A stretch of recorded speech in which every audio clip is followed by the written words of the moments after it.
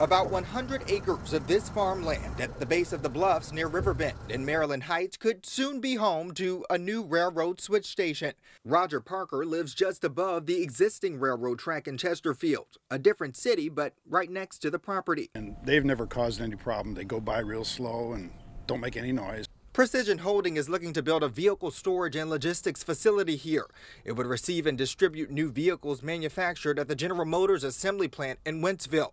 Park's worried about the disruption it may cause. That our quality of life is going to be diminished if this project goes through, and our property value is going to be pretty much destroyed. Allison Harris, who is on planning and zoning in Chesterfield and a resident of the area, says there are better options. She wants the city of Maryland Heights to reconsider the proposal. That will be over 200 lights going all night long, never stopping. The rattling, the noise, the inability to sleep. It's truly inhumane. 5 on Your Side couldn't find anyone in support of the plan. And a spokesperson for planning in Maryland Heights tells us the city has no jurisdiction on the tracks. They say because of the Interstate Commerce Act, the railroad company doesn't have to get permission to use the area. So the city legally has no control over the use.